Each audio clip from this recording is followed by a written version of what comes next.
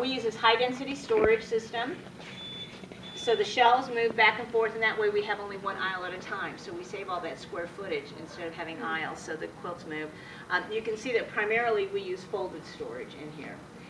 That's for a number of different reasons. There's a lot of different, back and forth about which is best, rolled storage, fold storage.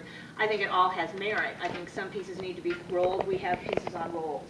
We have a lot of pieces that we're able to have on flat storage, which would be the ultimate storage, but it's you can see how much space that takes up, and then you have to have room to pull those drawers out as well.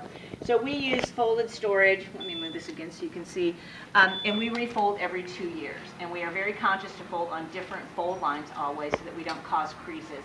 And that's the most damage I've seen in quilts is from a quilt being left folded the same way over long periods. So something to think about with your own collection.